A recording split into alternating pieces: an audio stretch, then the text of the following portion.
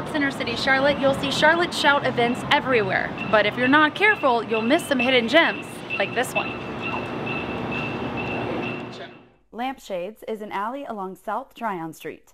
All you have to do is walk down and look up. Strike a pose, hold a shade, but then you get to the end, and don't forget to look ahead.